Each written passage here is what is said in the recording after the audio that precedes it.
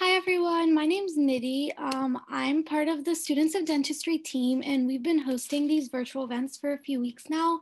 We're trying to alternate between events for dental students one week and then pre-dents the next week. So some of our past events have been like a DAT question and answer session, and then we also had people in their residencies come in and talk about that for dental students. So right here's our team. And this week, our event is a question and answer session for the application that's out for people applying the cycle. So we have three lovely panelists here. So to start off, if you guys want to introduce yourselves and just talk a little bit about the application, that'd be great.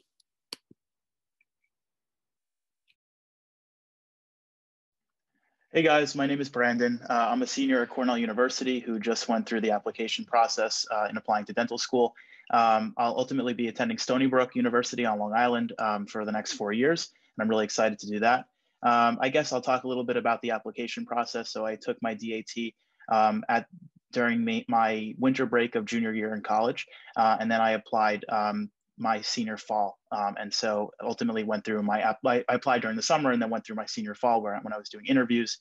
And that's a little bit about my timeline. I can go next. I'm Michelle. I'm a fourth year right now at UCLA. I actually just graduated. We were like on the quarter system, so I finished in the winter. I'm going to be attending the University of Michigan next year. Go Blue, okay. And I had a similar timeline to Brandon where the only difference that I took my DAT between my sophomore year and my junior year over the summer. And I also applied right before my senior year and was interviewing at the beginning of my senior year. Hey everyone, my name is Varughese. I'm a senior. Well, I'm graduating from Rutgers University actually today, this evening. I applied right when the cycle opened up. I took my DATs right when COVID actually started. So right when classes transitioned online, I was home as well studying the whole time. And I took my DATs maybe middle June, and I applied within that week as well. And then I started interviewing in September.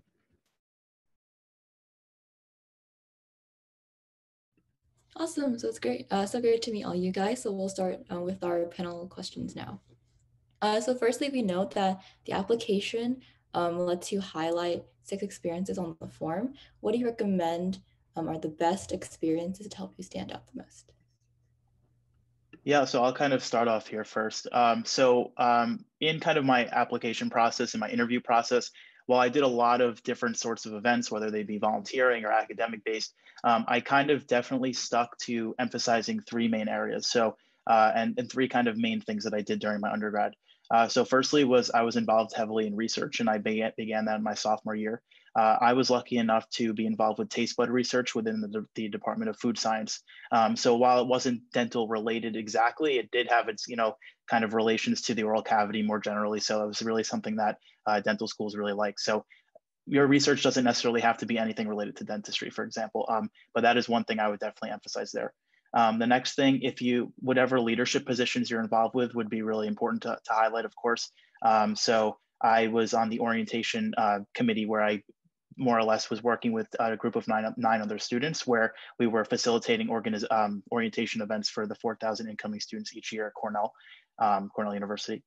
And then finally, I also began my own club at school. So I talked about that a lot in a lot of my essays and things like that. So basically anything where you're holding a leadership position, research if it's applicable. But of course you could really highlight anything if it's something that you like to do. Yeah, I agree with everything Brandon just said. I think I was involved in like a lot of different things, but I made sure to highlight the things that like I was most passionate about, just because whoever's interviewing you, if it's an open interview, those are definitely going to be the things that they ask you about. So you like don't want to highlight something that you can't really speak to and show your passion for, because then it just like doesn't make for a good interview. So I would just say anything that you're like really passionate about, make sure to highlight on your application, and like don't be worried if it's like kind of all over the place, because that's what mine was like, because I'm just involved in a lot of different things, but also like leadership positions, everything what Brandy was just saying. And likewise, I agree with what both of them said. It's very important that you have experiences and a variety of experiences within not just dental experiences. You want to have other outside extracurriculars as well. I'll talk about a small con I had in my application that all interviewers asked me. So I mainly worked at a pediatric dental office and not a general dental office. And they asked me why I was focusing on pediatric dental office only. They were questioning whether if was I just interested in pediatric dentistry, but it was for other reasons that I had to stick with just one office. So it's very important that you have a variety of different offices, or just general at least. And then they want to know that you're open to specializing anywhere. You're not focused on just one career yet, because they really want to, persuade you, influence you, and like show you all these new specialties while you're in dental school. So it's really good to keep an open mind while you go in and have these experiences beforehand as well. Cool. Well, first of all, Michelle, I'm from Ohio, so go Bucks. But and the next thing we were wondering about is, who were some of the best people you found to ask for letters of recommendation? And I know it's especially been difficult. You guys went through the COVID experience a bit too, but if you have any advice on that as well. Yeah, with COVID, it was definitely tough. And it was something that I was lucky that I thought about these things really well ahead of time. And I could see a situation where if you're entirely on a Zoom class, for example, during these past few semesters where you're looking to get a letter of recommendation for example, a biochem or a physics professor, it could be difficult to do in the Zoom environment. But to answer your question, I got my 3 letters of recommendation, one from my principal investigator of the lab that I mentioned earlier, secondly, from an oral surgeon who I was very close with, and then thirdly, from my biochemistry professor.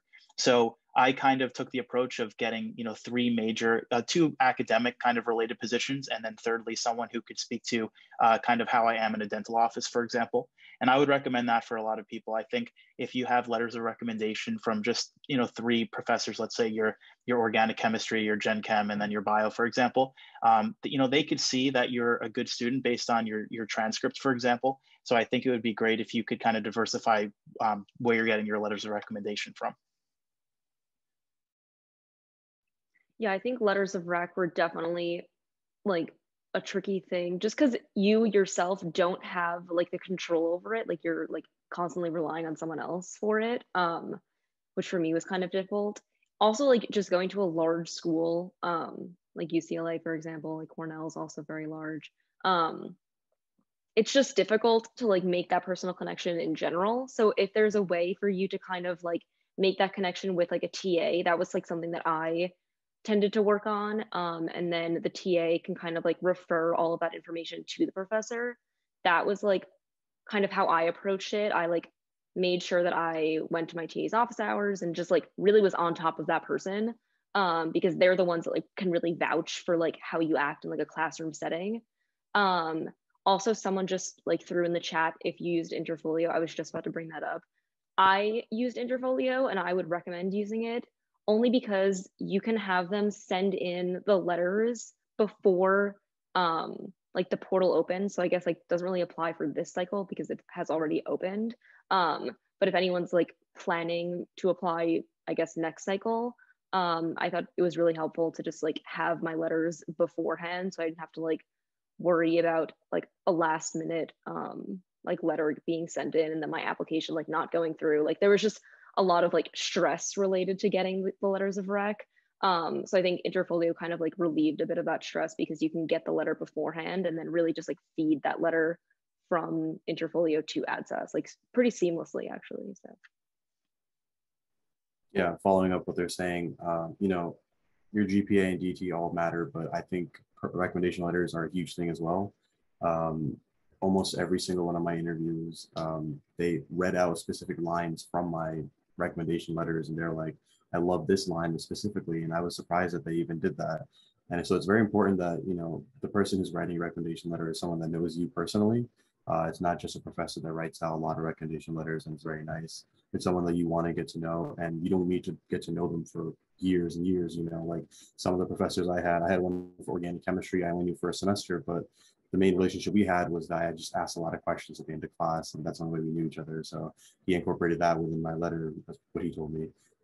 So it's very important that you try to pick someone that you are close with, that can write you something that's more personal than just, he got an A in your class or he got a B plus or something more personal. So I think it's very important. And I'll just have another thing to add in here as well. So my school had utilized the committee letter. So I'm not sure if anyone is familiar with that, but more or less, if a lot of schools have it where you just submit 3 letters of recommendation on their own, for example, and they're standalone letters and they're sent to the dental schools. But what my school did is they took 3 letters of recommendation and then they interviewed me as well. So these were people who worked at Cornell in the pre-health department, and they ultimately formulated a letter of evaluation that would kind of evaluate my candidacy from what people had to say about me, and then all the way to, of course, just my academic marks, for example. So one way I knew that this letter system isn't something that it could lose its sense of how personal it is, because ultimately you're having someone write a letter about you that is just using all the other letters as their source. So I was really clear to the people who wrote my letters of recommendation. I was like, for example, in speaking to my PI, of course, I wasn't telling him what to write because that was up to him, but I did kind of prompt him with certain things, like if you could speak to, X, Y, and Z.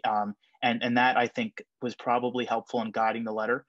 If you're asking a professor at your university, they do this a lot of the time.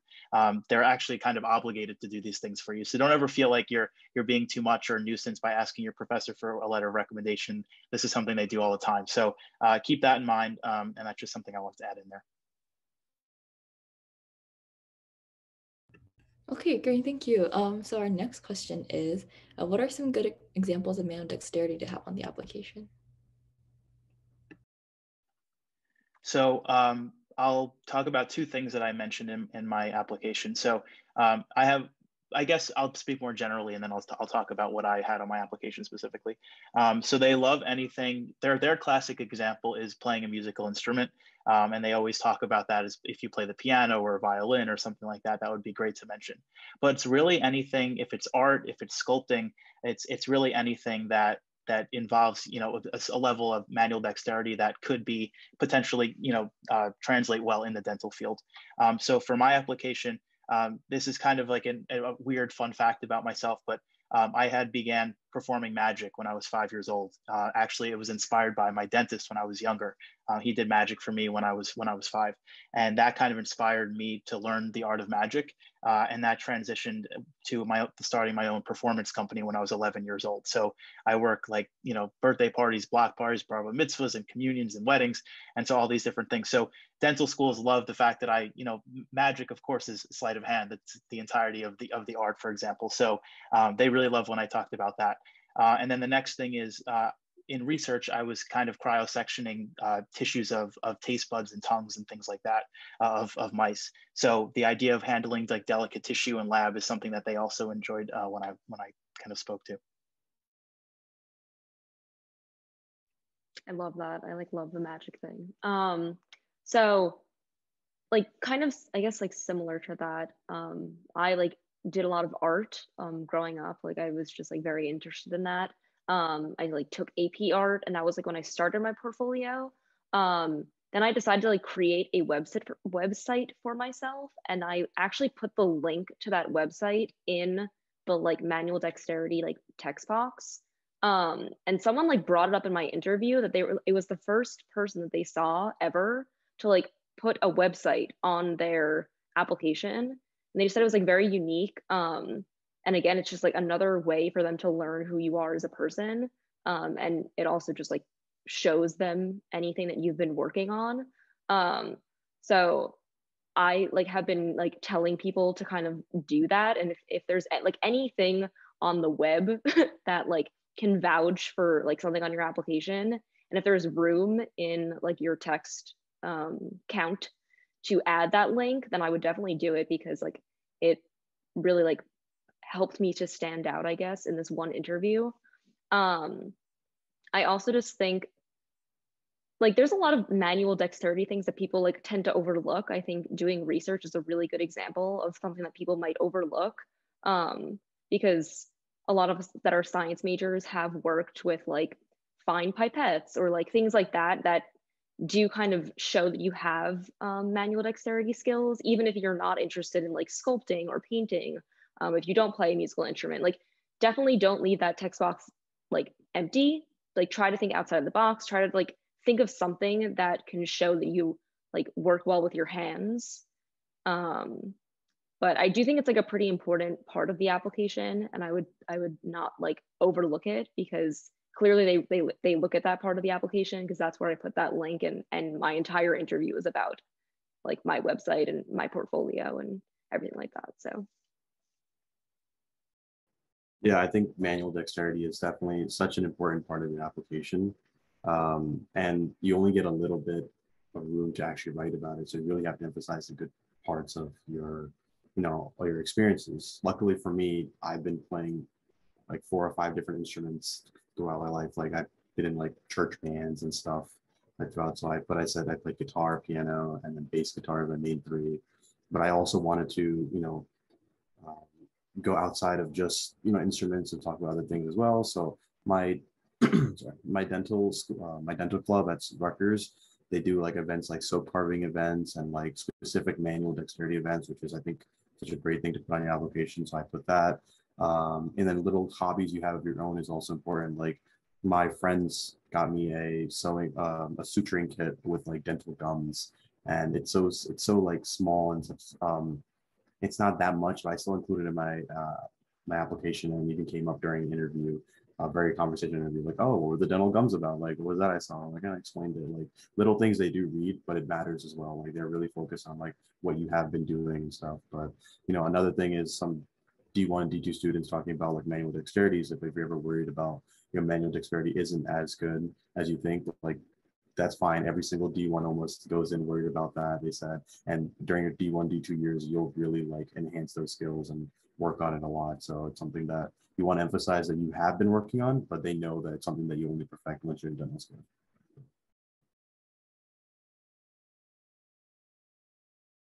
Cool. Before we move on, I think we had a question in the chat asking about Interfolio and how it works. Michelle, I think you said you used it. Austin or Brendan, if you guys used it, feel free to answer. But Michelle, if you could talk about that process of how you do it exactly, that'd be great. yeah, so you actually have to make an account, and you do unfortunately need to like pay a fee for that. But basically what you'll do is in your account, you will create like, you'll like open up a new letter basically. And in that like section, you can add everything that either Brandon or Austin was talking about, where you can add like things that you would want them to talk about, which is really nice, because once they like get the invitation from Interfolio through email, it'll have all of like what you've just written out, like right there in their face. So like I used that section to include like that they needed to have like a letterhead, they needed to have a signature, all those things that like is very important for a letter. And another really great thing about Interfolio is they actually do like a quality check of the letter before you can even send it to AADSAS. So let's say they forget to like do a signature, it'll say on Interfolio that like they have not done that. And then you would go back to your professor and be like, hey, I'm really sorry, but like you need to fix this. So once you've received the letter from Interfolio, you'll get like an email saying like X professor has just submitted, like yay. Then a quality check will happen, and that usually takes like a week or so. They're pretty good. And then from there, there's actually like a link that you like can copy, and that's what you put in AADSAS. So it just like carries the letter basically from Interfolio to AADSAS. And all the letters on Interfolio, you have like the option of like checking a box basically that says that like you have waived like any access to the letter, and that's what makes it like a valid letter of recommendation, because you have not seen it, like you have not touched it. And I hope that answered. If there's anything like specific that I just missed, let me know and I can try to touch on it. I think that was really helpful. So I guess the next thing I'll ask about, I'm applying this cycle, and I've been very focused on my personal statements, but for the supplemental essays, so for me, I'm getting my personal statement proofread and, a lot of input from a lot of people. did you guys have as deep of a process for that for your supplemental essays, or I'm assuming you got some people to proofread it? How was that for you guys? And how about we start with Austin this time, just so you can get your input in first. Yeah, sure. Supplemental essays, I think personally is as equally important as your personal statement. You know, it is, a personal statement is like, you know, a general view of why you want to do dentistry and what your passion is to all the schools, but now one specific school wants to know a little bit more. And it's very important that you apply the same amount of effort you did into your personal statement into your supplemental essays as well. So I had a lot of people proofread it. I had an editor come read it and go over it too, and like really like do the same amount of effort they did on my personal statement with my supplemental essays, and really direct it toward the question they're specifically asking. You know, sometimes it is the same question you kind of answered in your personal statement, but it's still important that you answer it in a unique way toward that school. My personal statement went over why I want to be a dentist, what I went on it, but then and what qualities I can bring into like a dental school. And then, for example, I think NYU asked, you know, why you would be a good fit at NYU. So it's kind of similar about your good qualities that you want to bring, but you have to direct it toward NYU school and like programs they're involved in. And it's very important that you put an equal amount of effort into those essays. It's really important.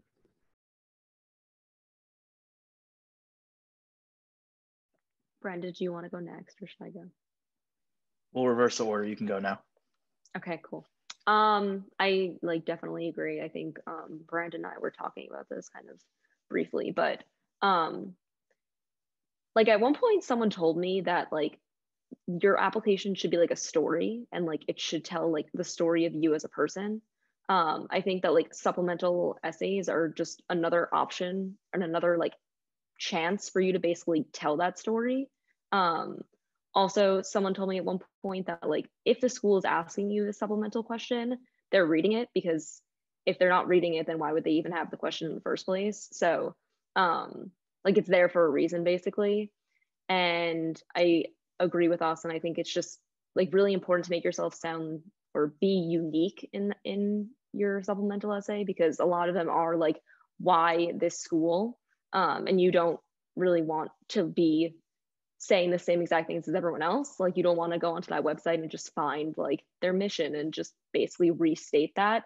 It's a really great way and another chance for you to like tell who you are and then explain why that fits the school like perfectly, like why you are the best candidate possible for them.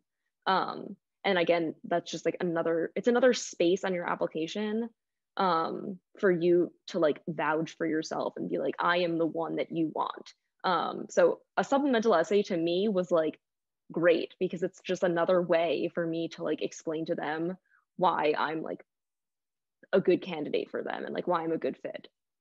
So definitely use that space like to your advantage. Like, yeah, it's like more work, I guess, but like for schools that don't have supplementals, like you don't have like another chance to vouch for yourself. So that's how I like kind of like looked at it. Yeah, that was great. I guess to kind of add on to what you were mentioning also, a lot, like it was mentioned that a lot of the schools ask, you know, specifically why this program, and they know that you want to be a dentist, and they know that you have manual dexterity, and they know all these things, and it's not enough to just say, you know, for example, this school has a mobile dental clinic, and I'd love to get involved, because that's just something on the front page of their dental school website, and anyone could just write something related to that. What I kind of did is I took the approach of, you know, like in imagining myself in these scenarios, whether it be like give kids a smile day or a pediatric mobile dental unit or going abroad and doing dentistry, like what can I specifically contribute?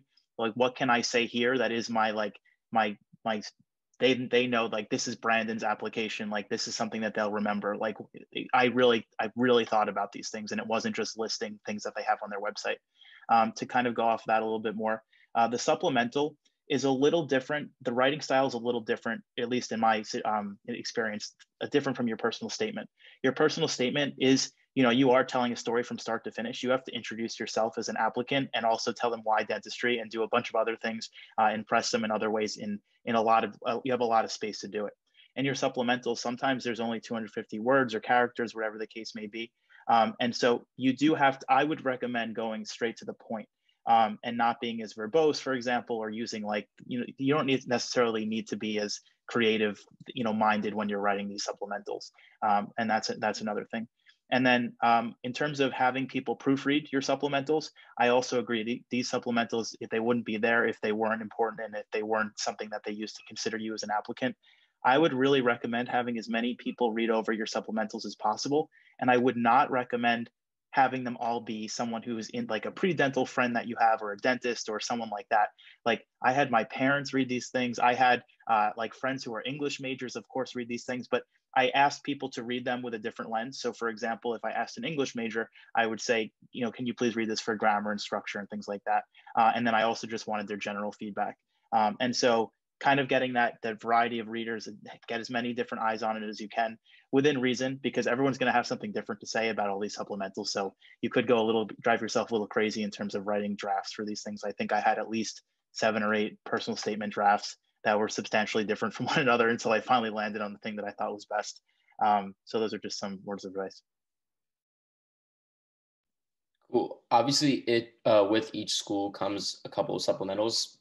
How did you guys go about deciding which schools you wanted to apply to and narrowing that down so it wasn't like a huge list, or if you had a huge list, how you went about getting all of that done?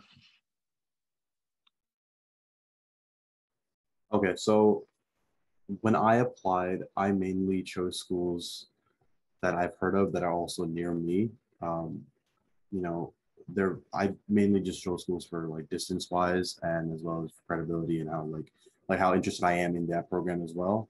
And then I also just, out of, my parents are moving to Florida, and my brother already moved to Florida. So they want me to end up in Florida one way or another. You have to come. So I applied to University of Florida as well, just to let them be at ease. But besides that, all my schools were in New York, New Jersey, Connecticut, Massachusetts, Pennsylvania, just like around right here. And then I used Dental School Explorer a lot to really compare each school, among each other, to see tuition differences, what specialties, residencies they have, graduation rates, all these, like Dental School Explorer, I think, like puts down a lot of like really important information, and they really put all the schools side by side so you can compare it very easily. So that way I was able to bring down like a bunch of other schools that I wasn't as interested in. And I also didn't want to apply to too many schools because it is a lot of money to apply. So you really do want to be very specific what schools you want to go to. And if you have a focus of what you want to be in the future, that can help you narrow it down too. But for me, it was kind of tuition and then also distance that I chose my schools.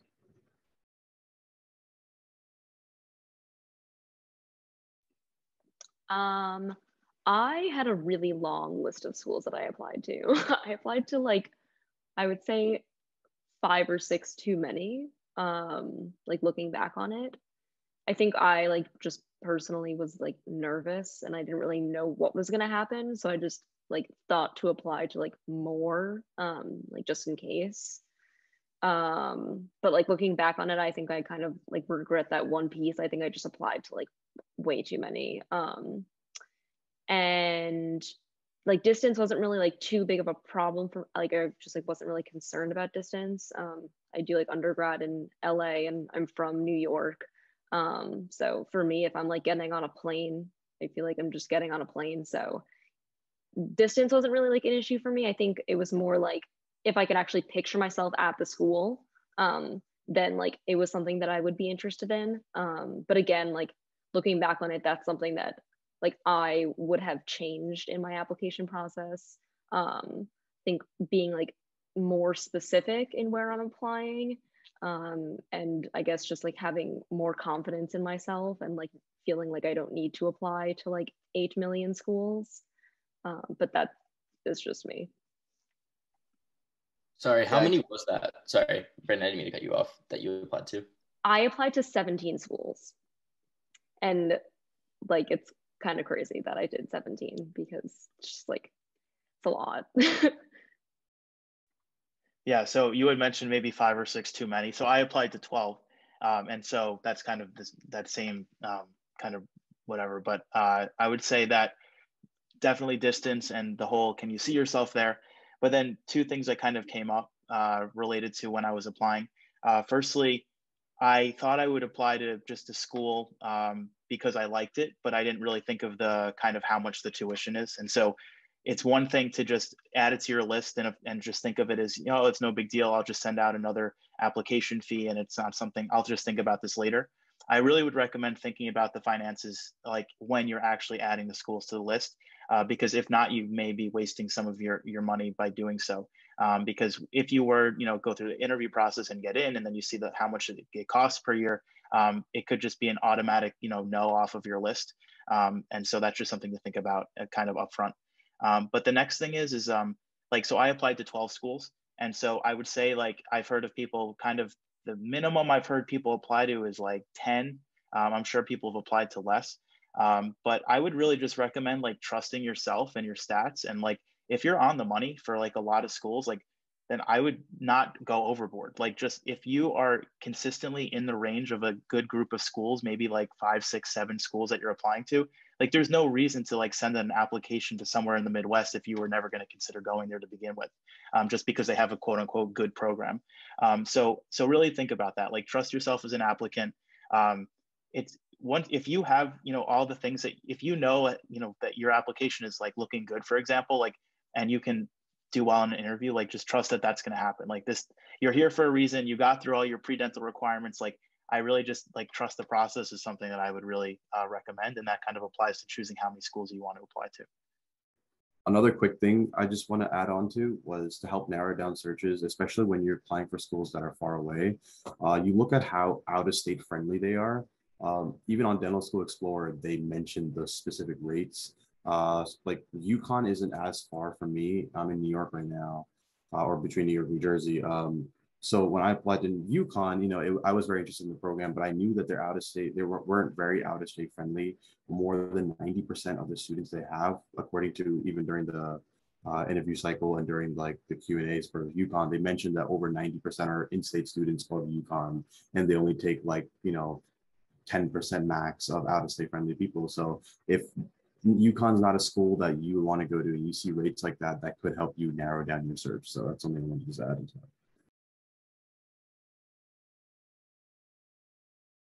Okay, great, thank you. So then our next set of questions is about interviews. So firstly, how did you all prepare for interviews? And then when did you guys start hearing back from them? Sorry, I'm just gonna plug my laptop in. So I started hearing back from, so I applied maybe second week of June. And I heard back from UConn. UConn was my first school, I think, in August or end of July, beginning of August. It was very early because the other ones came in kind of a little bit later, like end of July, and then Rutgers and other ones came in middle of August, around there. So I, to be honest, only started interviewing as I got interviews. You know, it's definitely something that you should prepare for in advance, because I got my interview for UConn, but I only started like when it started nearing the date for the interview. So I was really stressed. And it was a lot of work. Like really looking at it, there's a lot of questions that they can ask you, and you really want to be spot on. But it's not just knowing your answers. It's really like speaking like as if you're not reading from something. You really need to speak from the heart when you're there. You don't want to sound like robotic when you're speaking or monotone. It's really about how you word, and a lot of like public speaking skills involved too. So it was a lot of work to take it in a little time. So I would suggest that, you know, just start as soon as you can. Like a month, I think, is a really good amount of time for me.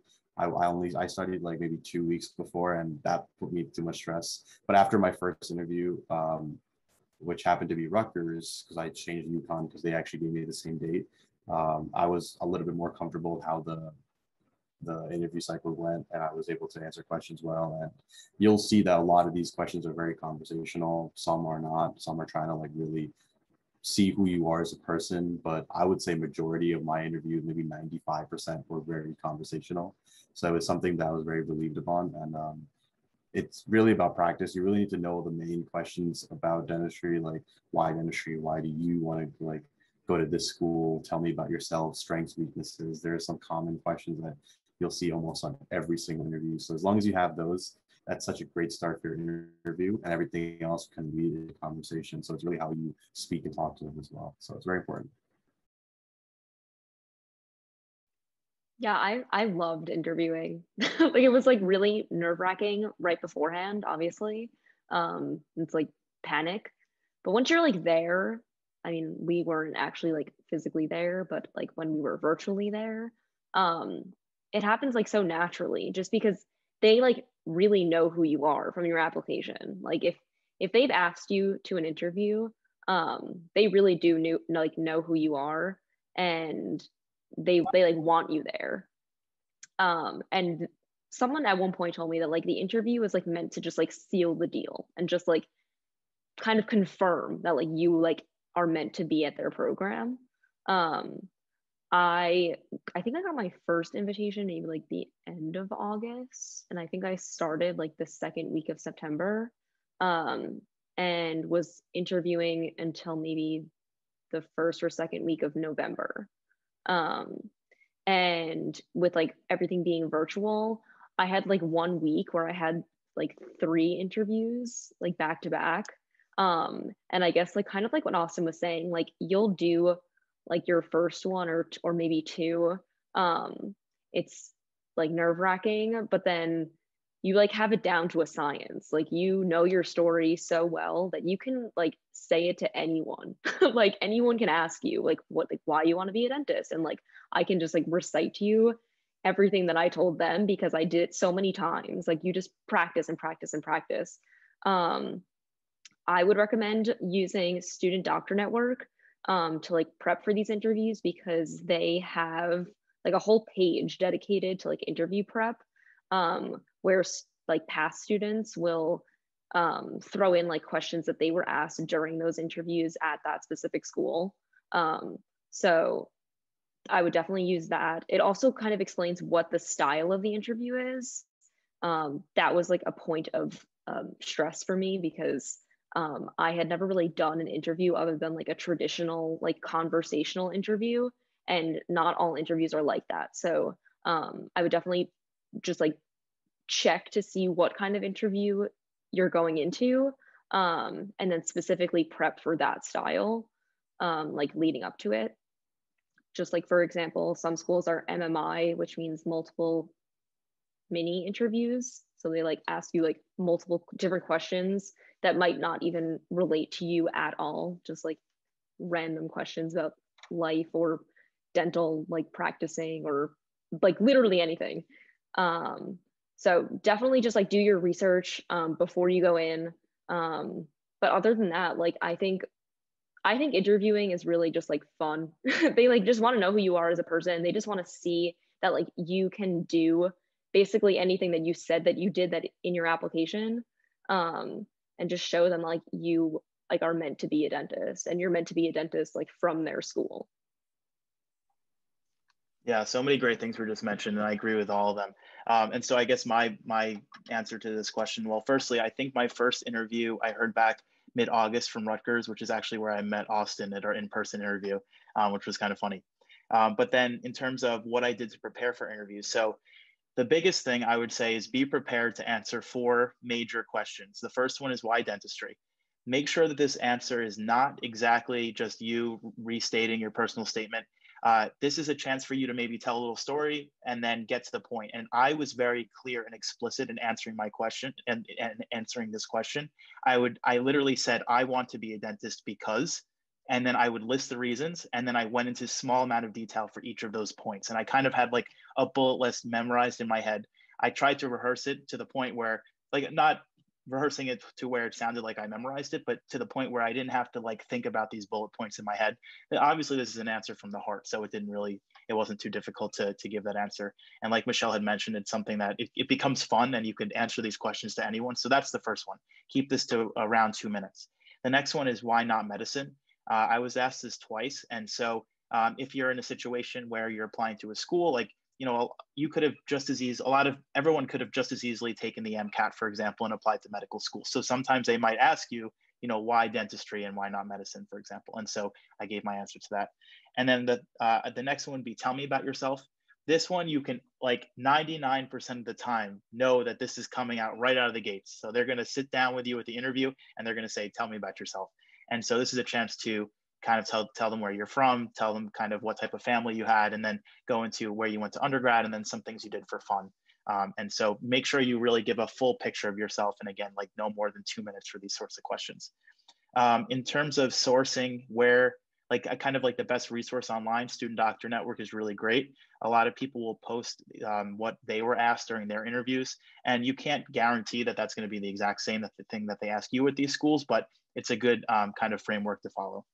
The next thing that I did is I would always make sure I prepared questions for my interviewer at the end, because they'll always say, oh, do you have any questions for me? And it's not necessarily the best look to say no and then just like, all right, see you later. So you definitely want to do your research for on the school and make sure you're, again, asking like really personalized questions, like how can you get involved in XYZ? I wouldn't recommend asking how you can get involved in research. That's just like kind of a really basic question, and it's not something that that'll stick with the interviewer. So that's just something to keep in mind. And the next thing is like just the last thing here is like kind of you are in the driver's seat. Like they ask you a question, you can say whatever you want. This is you have the floor. So you really could drive the conversation in ways that you wouldn't expect. So you can answer their question. If it's something you don't feel that comfortable with answering, you can then just like keep talking and then talk about a strength that you have that's related, and then just talk about, oh, this relates to this activity that I did, and here's your chance to talk about something that maybe you only have 12 hours logged on your application, but if this is, you can highlight it and then talk about it. I had an interview where it was so conversational that I didn't even realize we started, and then at the end he's like, oh, let me just ask you some of these like interview questions that I have to ask you. And then he's like, tell me about yourself. He's like, well, we already did that. And then the next one was like, tell me about a challenge. And so just have that question prepared. It's probably something you'll answer a few times in your supplementals. But again, these are very conversational, way more than you would really expect. Yeah.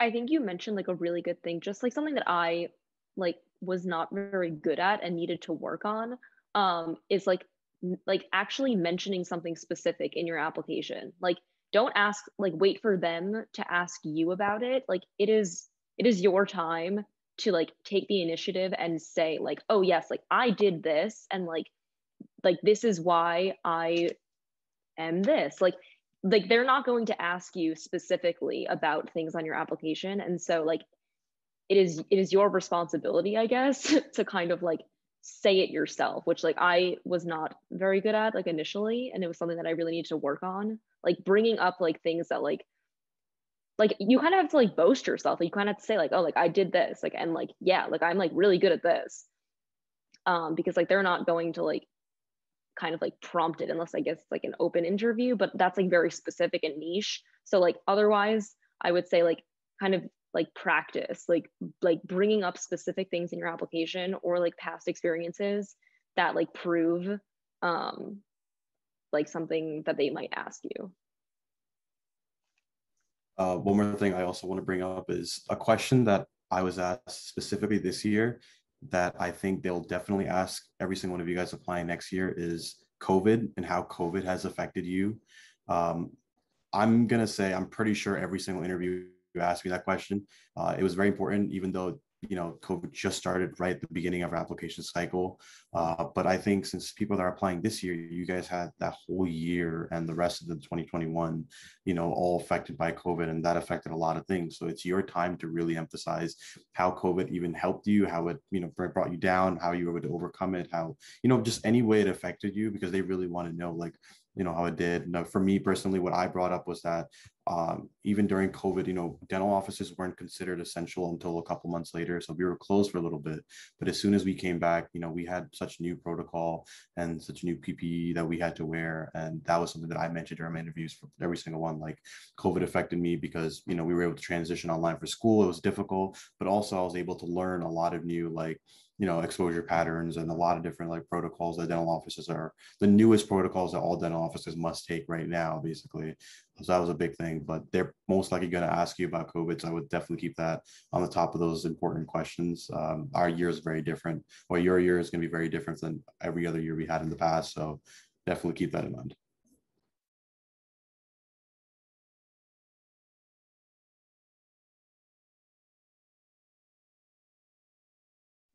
Cool. Well, I think that's most of what we had. We covered personal statements, supplementals, amount of schools, interview process. So overall, it was great. If anybody else has any questions, feel free to speak up, or I'm sure the panelists are happy to stay a couple minutes after to answer those as well. But if not, thank you guys so much. It was a great event.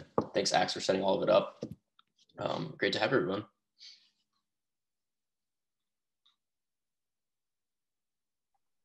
Yeah, I'm good to stick around as well. So if anyone has any other questions, either you could enter them to the chat or you could unmute yourself.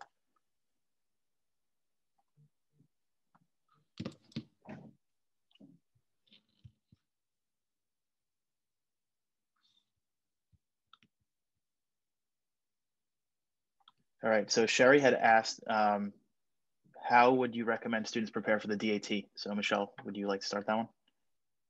Sure. That was kind of a long time ago for me, but I used DAT Bootcamp. I also used the Destroyer book, but only for math, because the math section was like something that I was kind of concerned about. So I only got the book for math. DAT Bootcamp does a really good job of like giving you a schedule, which I really liked. I think that was like, I guess the best part about it for me, just because it broke down like everything that you should cover within like certain days. So you're not like super overwhelmed to kind of like do everything. They're like, okay, you can do like X and X on this day. And they also just have like a million practice questions that are available to you that are pretty similar to the actual DAT. But I think like my biggest like word of advice is just like, don't like become so overwhelmed in the beginning, because like there's just so much information. Like you're not going to know everything perfectly, and that's kind of just like the reality of the test, because there's just so much information. I would say just like make sure to cover everything. And if there's any like point of like content, like if there's anything on the test that you don't feel super comfortable with, I think the Destroyer is a really good supplement. If there's anything else, because that was kind of a long time ago for me. So Yeah, so I use DAT Bootcamp as well, and I use the Destroyer books for biology and for math. One thing about the math section, I kind of underestimated it. You look at kind of some review and topical review when you're first starting, and you're like, oh, this is something that I can postpone until like when I'm closer to the exam. I definitely would not recommend doing that. Math should be, I think, something that's done kind of concurrently with PAT is just like a supplemental whenever you have like a free minute, just like do some math questions or something like that, because it can kind of sneak up on you, and then maybe you're like 2 weeks out, and then you're like, oh, this score I'm getting on this practice exam is not where I really want it to be, because the math, it's like the PAT where you get good at it, you'll learn certain strategies. It's unlike bio or Gen Chem or Orgo or the other sections where you can't really, like, there's no limit to those sciences, but in terms of the math and the PAT, like you really can get yourself to a level where you feel very comfortable, and it's also like almost like a systematic kind of approach where you know what's kind of coming. I'll speak to the first section of the exam, which so that's biology, Gen Chem, and then organic chemistry in that order for the natural sciences section.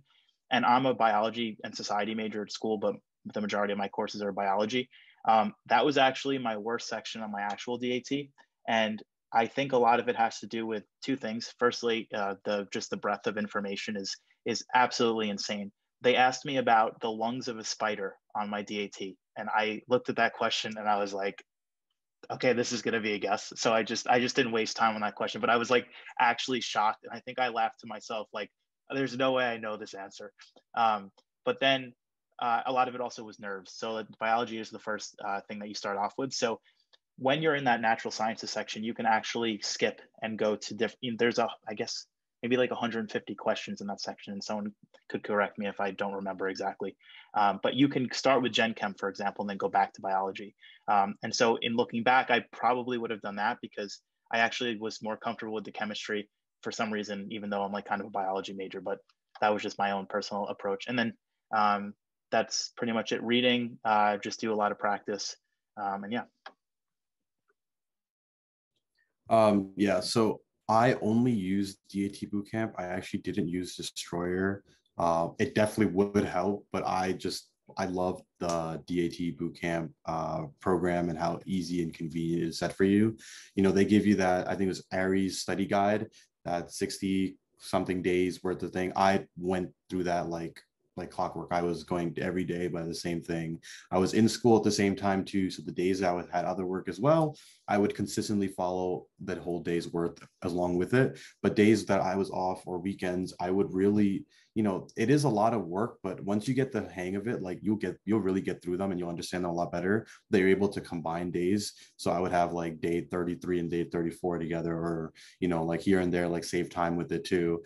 And I would say a big thing is also start studying and make sure you know when to start studying. And like when you plan to take the DAT, it's important that you kind of like flow right into your DAT date. You don't want to study, have a break of just like, oh, let me figure out, I guess I'll keep studying for a little bit and then go. Like for me, it was very important that like I followed the schedule, had a week of just more practice, and then I went straight into it. And that's exactly how I did it. So I followed the schedule. I had a week of just extra practice that I wanted on my own to review things that I didn't, and I took the test. So but DAT bootcamp to me was probably the most convenient and easiest way for me to learn. They had videos, they had you know, live tutors and people that are responding on the top.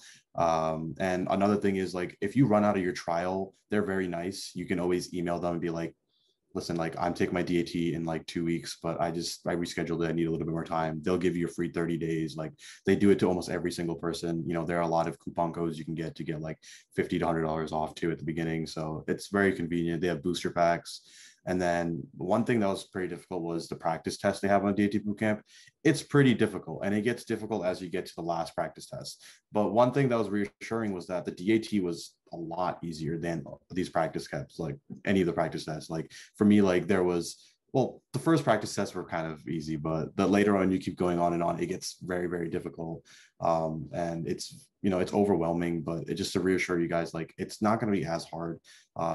As long as you guys studied really well, like you should be a little bit more confident with it. Like it's very important. Another thing with me is that I get very overwhelmed and stressed easily. And like I'm like claustrophobic too. So when you take your DAT, it's important that you have ways to like, you know, kind of like relax yourself and breathe. Like for me, it was breathing. Like you're in a kind of a confined area with like a camera on you and stuff. Like they're like watching you to make sure you're not cheating, basically. But it's very important. Like it's the little things, but like it's very important that you also know like to keep your calm. Like when you read the questions, you'll know most of them, and it'll give you the confidence you need. So I say it's very important that you follow that way.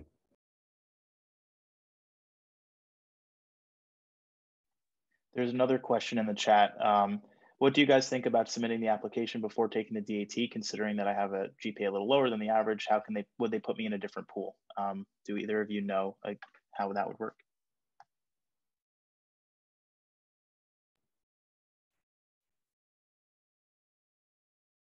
Okay, so I don't know personally, but I read a lot of Student.Network and spoke to a lot of people that went through this. So when it comes to submitting your app earlier, before you take your DAT, you still submit it, but it won't be reviewed until your DAT scores are actually sent to the school. I'm not exactly sure if it's going to be a completely different pool, but I know that it's not reviewed and like ready to be like, you know, setting out an interview until your DAT scores are a part of it. So it could be a different pool when it comes to that. I don't know if your GPA will affect having that different pool. That GPA will be considered when your DAT scores are in as well, and they'll look at it holistically altogether. I know that you're able to submit it, but I know it's not going to be reviewed until your DAT scores are in. That's at most what I really know, so I'm not going to keep going on it. I'm not too sure, but from what people have done and what people have said on like different websites and stuff, they're not going to review until your DAT scores are in, but they will be able to, I guess, access your application, but I know it's not really reviewed, you know, until the scores are all in, because they want to review it all together, because things affect each other a lot. So you really need to have the scores in. I almost did that, but because of COVID, you know, my test was June, I think 8th. And because of COVID, they extended June 1st to June 14th as the first day. So I was able to actually take it and then, oh, okay, I'm good, submit it. So, but, you know, I would say like if it's not too late, I would say it always helps taking the DAT and then submitting in case you get a score that you're not comfortable submitting. I have a lot of people that were thankful that they didn't submit because they want to retake it and take another year, and now they're in this year. So it's very like important, but you know, it all depends on how you feel, how you're comfortable with it. Definitely ask more people about it in their opinions. So